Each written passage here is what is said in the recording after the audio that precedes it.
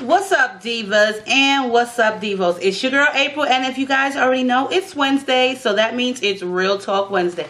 So before we even get into this video, I'm pretty sure you guys are like, what's up with the braids?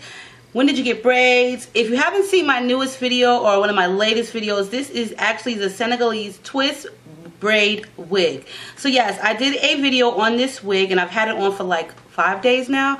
I haven't removed it because I had my own hair twisted in the front to act like I really went and got it braided. So what you want to do if you get any of those braid wigs, untwist the very first row in the wig and braid your hair into it. So that way it looks like it's actual braids and not a wig, a Bob Marley wig sitting on top of your head piece. Yes, on your dome. So that's up with this wig. I love it. You can get it from sisterwigs.com, and I'll post the video and the link for you guys for that below, and you can save 10% if you use code MUFFIN. So other than that, there's really not much going on with my life. You know, it is day-to-day life, and yeah, so let's get, and if you guys want a Real Talk episode featuring your life situation, you can always send me an email at MuffinIsMyLovers2012@gmail.com, and please put in the subject line Real Talk. And also, if you want to change the name of your character, yourself, in the video for the video purposes, please go ahead and let me know that in the video, so that way I don't have to sit here and think for like ever of what I'm going to call you guys for this video. So let's begin.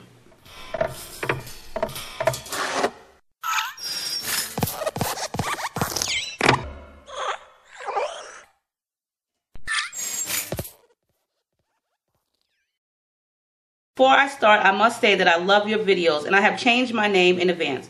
My name is Rose, and I'm 17, about to turn 18. I just found out I am pregnant, and I'm scared. I have been with my boyfriend for about 2 years now, and everything's going great. My boyfriend has already graduated high school and has a job at the local grocery store while he awaits to ship off to Marine boot camp. I, however, am not graduated yet. I don't graduate until May. We are both afraid to tell our parents about my pregnancy because our family really hates each other. I am afraid to tell my mom because she always told me that if I got pregnant, she would kick me out of the house because she isn't having any crying babies in her home. She says this to me, but my older brother, who is 23, disrespectful as he is and has no job, is about to move his pregnant girlfriend in our home. I told my mom that if I ever did get pregnant, that it's not fair that my brother can have his baby here, but I can't have mine. I know that if my mom kicks me out, I can't go to my boyfriend's house because his family hates that I'm half black. He and his family are white, by the way. So what should I do? I'm scared. How should I tell my mom? What will I do if she kicks me out? I don't want to have an abortion, but I'm afraid that's my only choice. Thanks for your advice, Rose. So Rose is 17, about to turn 18. She's been with a young man who is white. She's half biracial. She's half black and half white. And she is pregnant. And she's scared to tell her mom because she's afraid her mother will kick her out. However, Rose's brother, who's 23, is about to move his pregnant girlfriend into their home. And her brother has no job and is disrespectful. So she's scared and she doesn't know what to do. So Rose, I got a situation for you. I got a scenario for you. So when I was 16, I was dating this guy named Freddie, and we were in high school together. We were really close. We were boyfriend and girlfriend for a long time. I was a cheerleader, and yes, I was a cheerleader back then. And he was on the football team. That's high school shit, you know.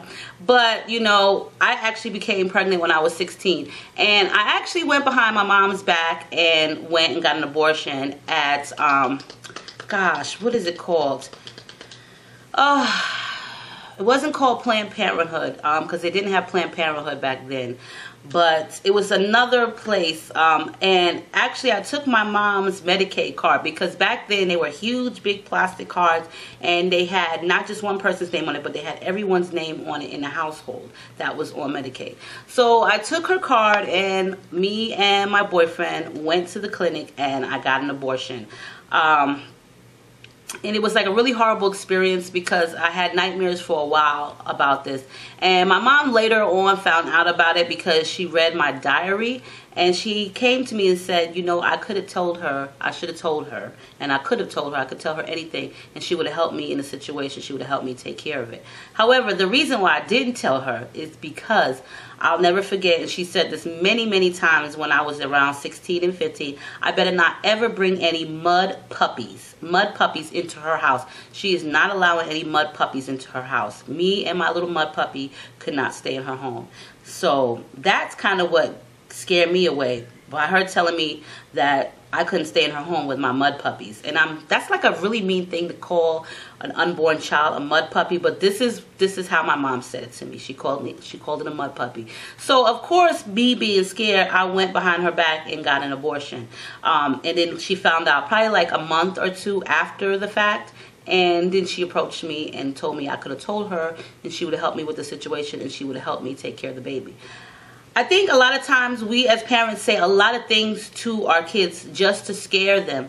And sometimes it's a good tactic, and sometimes it's not really a good tactic, because when you tell your kid a certain thing and you say certain things to them and you kind of like threaten them or just give them harsh negative feedback, it kind of scares them away from being able to open up and talk to you about just anything. I would love for my kids to be able to come to me and talk to me about anything, because I'm their parent and I'm the one that can help them the most, opposed to them going somewhere behind our backs or my back, doing something behind my back like I did, you know what I mean? I don't regret my decision that I went and did that at 16, because I really didn't need a baby. But I really wish I could have been able to talk to my mom. She was always one that said, oh, you can talk to me about anything. You can talk to me about anything. However, she was so strict in her ways, and she was so harsh and blunt with her words, like cut like a knife sometimes. It made it really difficult for me to be able to come and talk to her. But I think as women, we say certain things to our daughters, and even sometimes to our sons, but we say them a lot to our daughters to kind of like scare them into not being like how we were, or how like society is. And even though we don't mean any harmful intentions on it, and we want to be there for you guys, we still try to use like harmful tactics and harmful ways, and just going about certain ways. Sometimes it's hard for parents to say things to you. Like, we don't want to say things like, oh yeah, if you get pregnant, I'll help you take care of the baby. That is kind of like telling you, if you get pregnant, like, okay, it's going to be okay. It's kind of like consenting, like, okay, it'll be okay if you have a baby at this age, I'll help you. That's kind of to me like a consent. So if it were me, yeah, I would say the same thing, like, better not bring no damn babies in my house at such and such age, because I ain't helping you take care of them.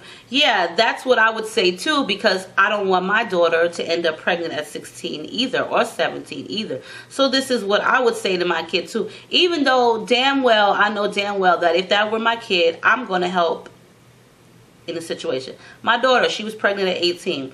She had her baby when she was 19. Did I really want her to get pregnant at 18? No, I really didn't. I had high hopes for her and high standards for her, and I still do. But, you know, when she told me she was pregnant, of course I'm going to support her, and I'm going to help her, and I'm going to be there for her, because that's what we do as parents. But we do say a lot of harmful things that kind of like scare our kids away and make them feel like, oh wow, she's going to kick me out, or she's not going to deal with me, or she's not going to love me the same anymore because I've had these mud puppies, or this mud puppy, or this baby, or this crying baby. She's going to disown me. Rose, your mother's really not going to throw you out, but what she did tell you was something for your own good, and the way she said it was something for your own good. She may not have said it to you the way you might not have wanted to hear it. You may have wanted to hear it. However, she did say it to you as a scare tactic to keep you from getting pregnant, to help you further on your journey in life, and just to keep you as a child still, because you are still a child. However, I really don't foresee her kicking you and your baby out of the home. That was a scare tactic, and however, it really didn't work. So the best alternative for this situation is to speak to your mom. You really don't want to go behind her back and get an abortion, even though you can, because Planned Parenthood does allow that.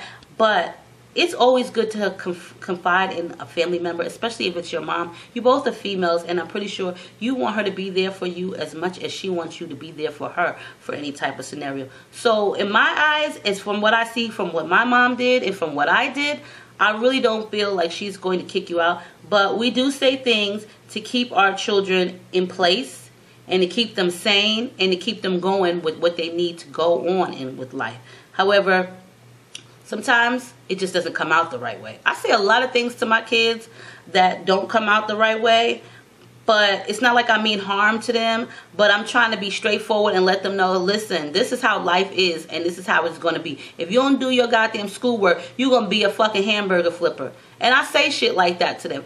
I mean it, but I'm trying to give them a reality check, like, listen, do your schoolwork, because if you don't do your schoolwork, you ain't going to be shit. You ain't going to accomplish shit in life. And sometimes when you say shit harsh or hard, it hits a little bit better. You know what I'm saying? Sometimes you got to give hard criticism, you have to give hard criticism to people so that they understand. Sometimes when you so soft-spoken to people and you just nice about it, oh, well, if you get pregnant, Rose, I'll help you out. That shit is like, that's a consent. Like, yeah, go have a baby. It's kind of like a consent. It's like you have no parent authority over the child. So yeah, if that were me, I would have said the same damn thing to you, because I don't expect my kids as teenagers to have kids. If they do, I'm going to support them morally, but I'm still going to be on their ass about what they need to do in life. However, I really don't foresee her kicking you out. But this is how she felt, and this was her scare tactic to make sure that you stay on your 2 feet and you stay grounded. However, you did slip up, and as far as your boyfriend's family not liking you because you're half and half, I'm sorry about that, and I wonder how they're going to feel about their grandchild being born. Maybe they won't feel that way. Maybe they'll take a liking to you. And it's sad, because to me that seems like a racist type of situation that you're going through right here, with his family not liking your family and not liking you because you're half black and half white. That to me seems like a whole different situation in its own. And I'm going to tell you this much. My kids are not biracial, but I am. And I will be honest and tell you, my kids, my daughters, they're my ex-husband's mother, they don't like me. They don't tend to my kids. They don't ask about them, and I'm fine with that. You know what I'm saying? I'm not pushing my kids on them. I'm not having my kids call and ask them how they doing. They don't call and ask me how I'm doing or my kids do. You know what I'm saying? If they don't like you, then they don't like you. You don't got to kiss nobody's ass to love or like your baby or you at all. As long as you and your boyfriend have a strong relationship and you guys are grounded and you guys are doing what you need to do, then I would say continue getting your education and graduate. But I would say to open up to your mom and have a real well-rounded sit-down chat with your mom. I wouldn't say involve your boyfriend in it right away. He will be involved in it, trust and believe. But to kick off the conversation and to start the conversation about you being pregnant, I would go to my mom as a young lady and be real with her and let her know. I'm pretty sure she would respect you more if you was to come to her, opposed to going behind her back. So in my eyes, no, I really don't feel like she's going to put you out. And you know, there's probably like a 10% chance of her putting you out. However, if she does, what you will need to do is you'll need to go seek social services and county help.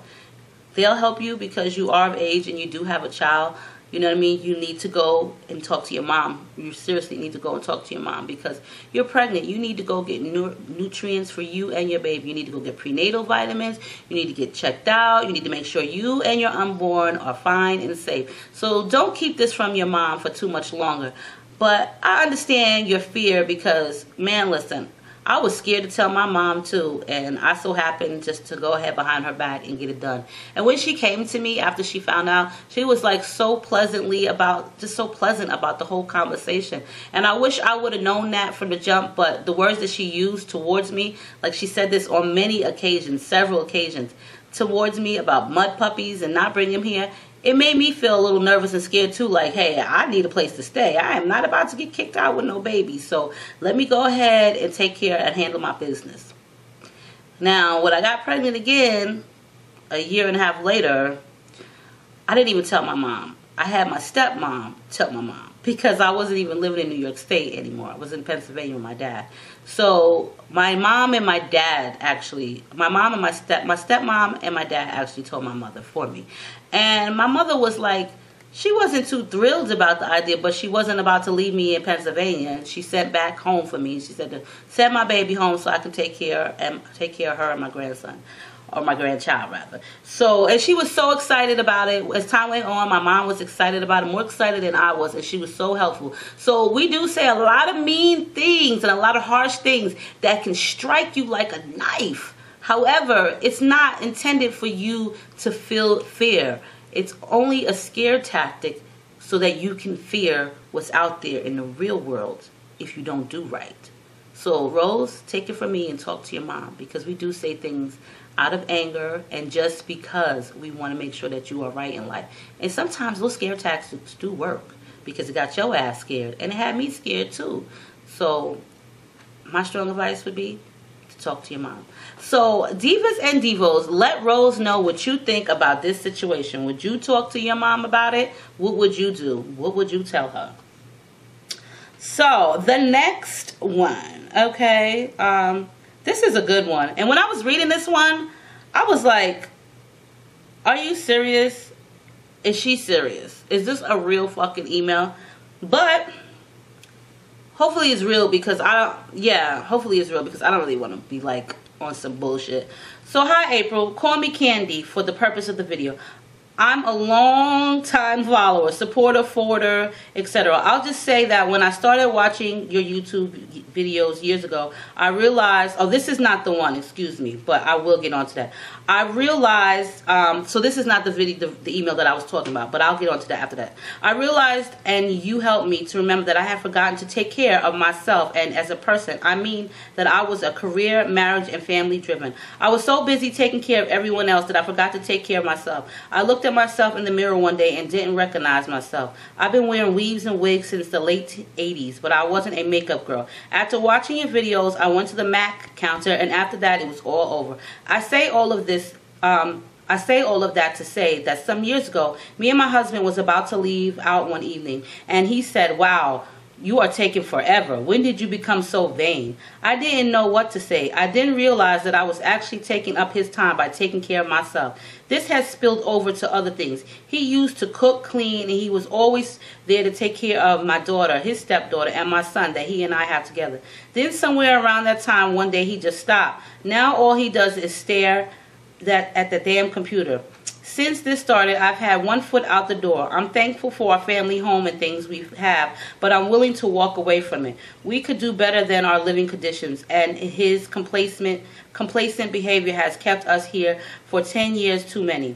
I've made arrangements to leave by November. I love my husband with all my heart, but I've let some of the needs of myself, family, and my career slip because I've become so busy taking and attending to him and being Sally Homemaker on the weekends. Am I wrong to leave what most women would call a great husband because he is an excellent provider? I mean, if it were not for him, I would not be able to afford most of the things that I enjoy out of life.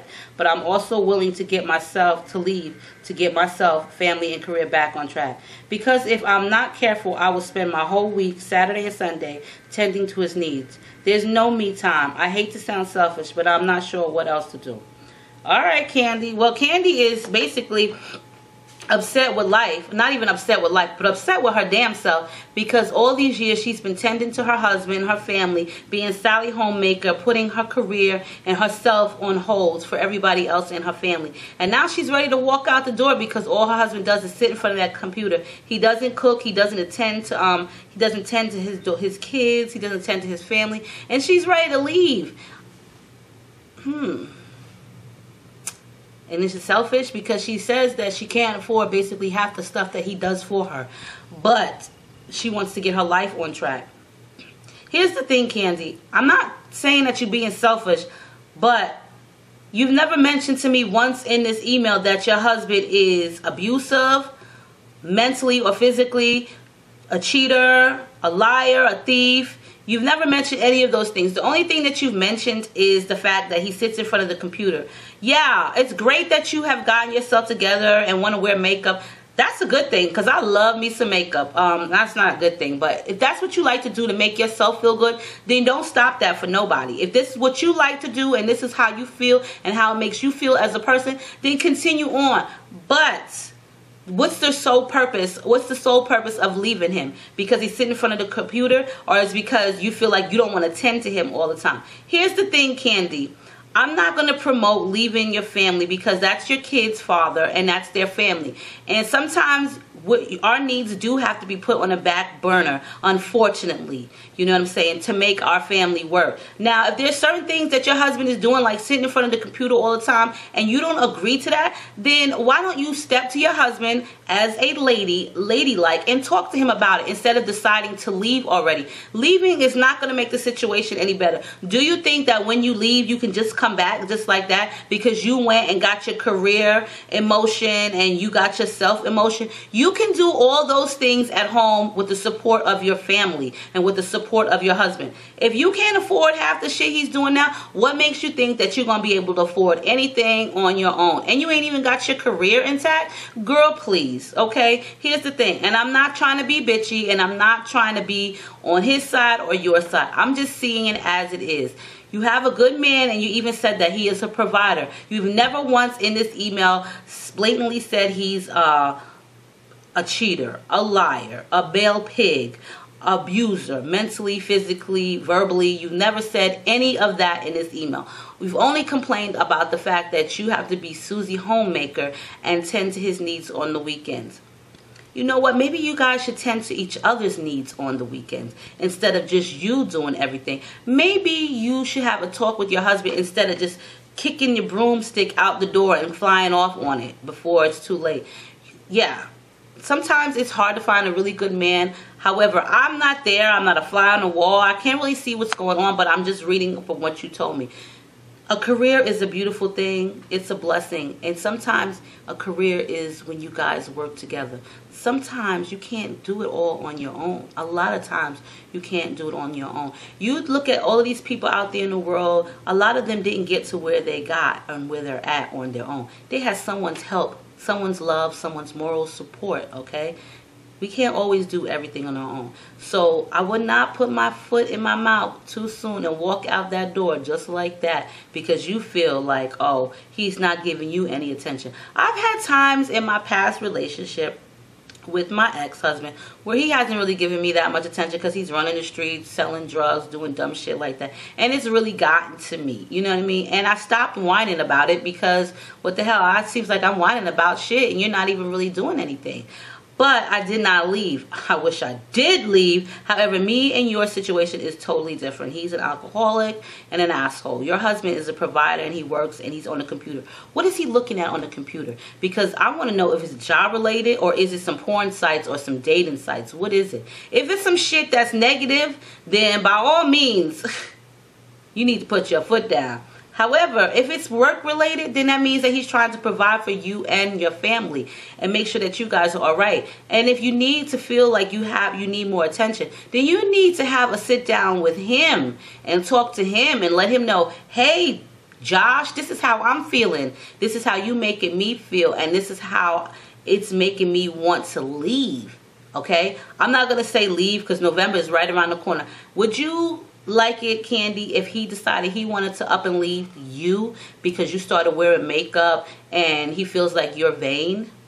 Would you like that if he just left? That would be selfish of him. So yeah, to me you are somewhat being a little bit selfish because you want a career but you want to do it without him. And he has a career and he's done it with you. So why not be able to work on it and do it together? Now if you would have said he was negative, he was abusive, excuse me, or anything like that, then I would be all for like leave his fucking ass, leave him alone. However, you didn't give me any of that type of information. So right now what I'm thinking is you're just mad and upset about the situation with your husband and how he's been acting, and you want some kind of remorse or you want to feel good about what you're doing. But in the long run, you're not going to feel good. If you leave him, you're going to realize how much you miss him and how much you miss tending to his needs, okay? Sometimes we take for granted a lot of things, and I'm not just saying you.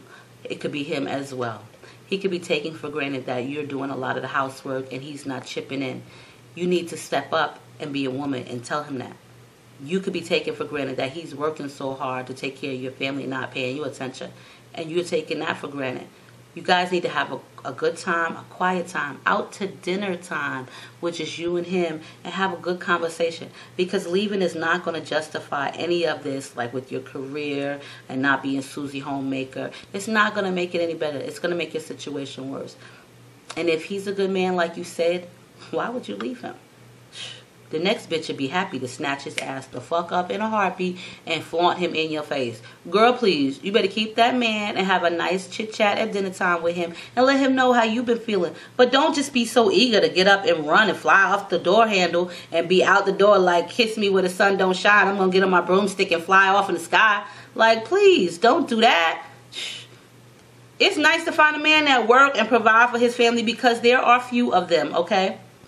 Not trying to knock you men down, but however, there are some that there's not a lot of them out there. So, for those of you who have them, make sure that you keep them. However, if they're an asshole, and an asshole can come in many shapes and forms, and when an asshole, I mean cheating, lying, stealing, whatever you want to call it, then maybe you should reevaluate the situation. But for you, Kenzie, get your sweets out and talk to your man. Because running away from the situation is not worth it. He's not paying you attention, but are you paying him attention? And in the weekends, okay, sometimes we got to do shit on the weekends that we don't want to do. I'm one of them. But I'm not going to run away from the situation. You need help in the home, you need to go to your husband and talk to him about that. You need to have a situation, a sit down, excuse me, not a situation. You guys need to have a sit down where you guys can communicate and basically talk to one another about how you feel and what's making the other person feel certain type of way. But just not run off, like for real. No. So let Candy know what would you do in her situation. Would you leave because you want to go get your career in order and because you're tired of being Suzie Homemaker, but you got a nice ass, good providing man at home? Or maybe we need a little bit more info. Either way, I wouldn't just run off just like that. So here is the one where I was like, what? What is this? Are you serious with this email? So I'm going to just get into it because I got to go get my kids from school.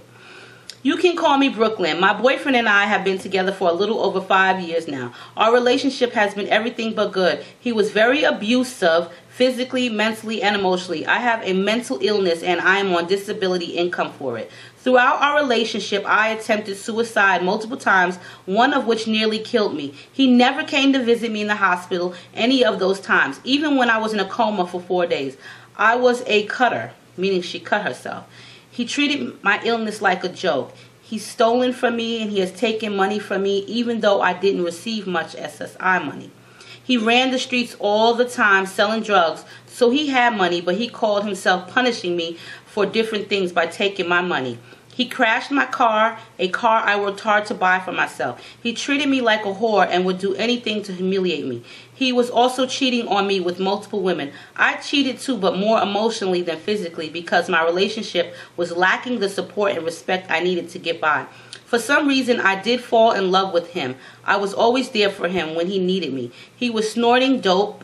which made the abuse worse. When he was sober, he was great, but his sober days were short-lived. Fast forward to 14 months ago. He got locked up. He has 16 months to go. I've been by his side this whole time. He supposedly made all these changes. He does treat me better and is more understanding of my illness. He swears I have nothing but good things coming my way when he gets out because of my loyalty, because his family has money, but they hate me, so I don't know how that will work out. He also plans to open up a business because his family will give him the startup money. He promises to go to counseling and drug treatment. He does still put pressure on me to fulfill goals before he gets out. I'm a writer and I want to have my own YouTube channel, but I'm doing the best I can. We're talking about having a child together, but I already have a son who is in the care of my older sister because mentally I can't take care of him. I want a chance to be the mother I couldn't be to him, and I think this will help. I can be right now. I think this will help. But right now I can barely take care of myself. I live with my parents because I don't have enough money to live on my own, and my illness is a daily struggle for me. Between finding the right medication and learning how to cope, life is just hard for me. He's made a lot of promises and even proposed, but he can still be a bit selfish at times. He doesn't ask me for money, just support. I'm struggling with this situation because I don't know if I should trust him, and I don't know if this situation is healthy for me, given my mental state. I really need your advice. Should I stand by a man that treated me like shit before he got locked up? Plus, I feel like no one else is going to deal with me and my situation. This man supposedly loves me and accepts me for who I am. Oh yeah. To make it even worse, I also have herpes, which he has also come to accept. Who else wants to deal with that? What would I do? What do I do? P.S. You're such an inspiration to me, teaching that I can do anything. Teaching me that I can do anything I put my mind to, and that being a plus size girl isn't a bad thing. Love you so much. So this is Brooklyn. So Brooklyn's situation is this. She's been with this guy for 5 years. He has been abusive mentally, verbally, physically, stole her money, crashed her cars, is in jail now. Okay, he's got 16 more months to go, promising her the fucking world. And she's got a baby that her sister has taken care of, who has the custody of. And now she wants to have another baby with him. And should she stay by her man? Okay, Brooklyn, you have an illness. Okay, I understand that you have an illness, but is your other illness stupidity? Because I can't believe you wrote me this dumb shit and asked me and told me all about this situation, about you and your man, and you asking me, should you stand by your man? First of all, you dumb ass, and I'm saying this because I'm your friend. That's why. This is how I talk to my friends. Why the fuck would you think that he's going to come out of jail and he's going to be all kudos on your favor?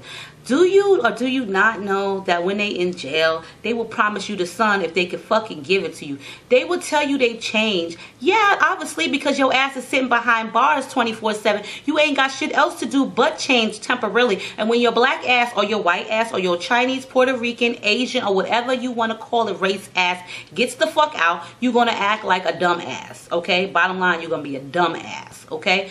And Brooklyn, do you want to be a dumb ass with him? Because it seems like you're kind of stupid right now. If you've been sitting around this long waiting for him to change, he stole your money. He steals your money. He cheats on you. He fucking verbally, mentally, physically abuses you.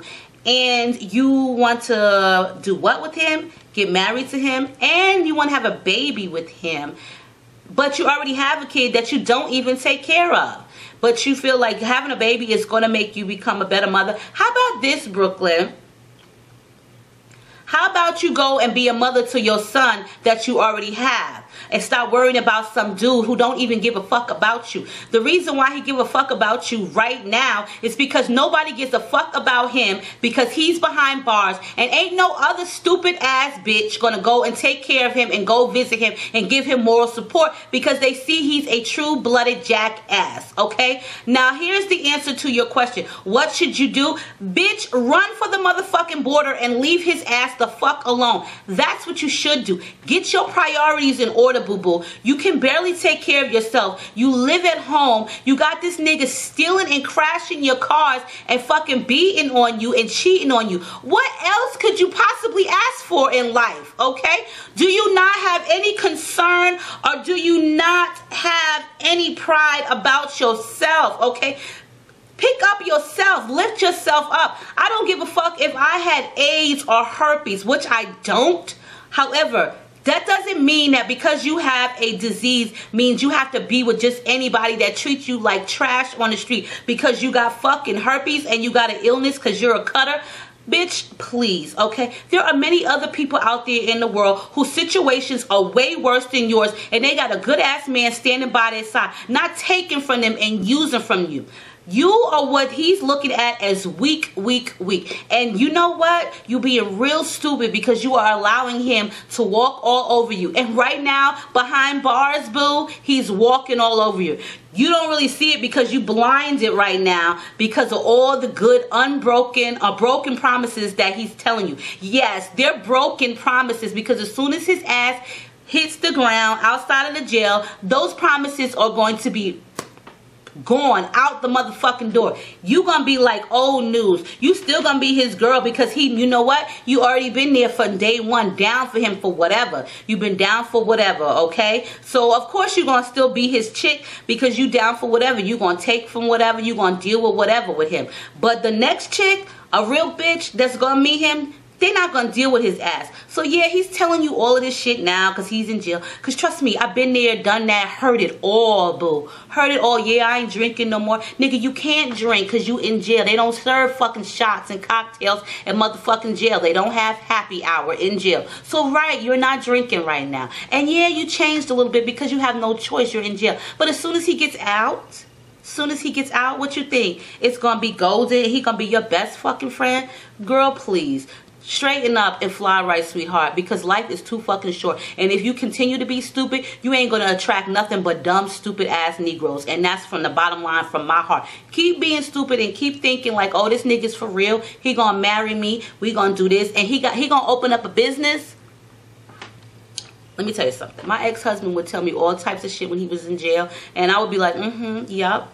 And that would be my response. Yeah. Oh, you'll never believe nothing. You'll never believe nothing. You won't be. Because I don't believe shit, y'all. That's that jail talk. It's that jail talk, okay? They talk a real good jail. Shit, if I was locked up and I had a nigga taking care of me, but I really wasn't feeling him, you best believe I'm going to tell him everything under the sun to make him feel like he is my most wanted, okay? And when I get out, nigga, bye. Please, what? Yep, thanks for the packages and the commissary and the visits and the letters and the phone calls, but I got better things to do. And, sweetheart, that's how he going to feel about you. He got better things to do.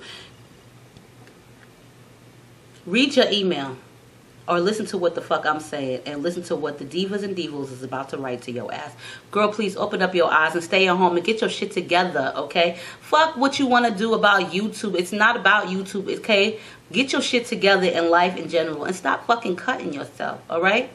Because life is too short. You don't want to be scarred up. You don't want nobody putting you in no mental jacket because they feel like you're going crazy. And right now, I'm feeling like you going crazy because you so worried about this nigga. He ain't never been worried about you.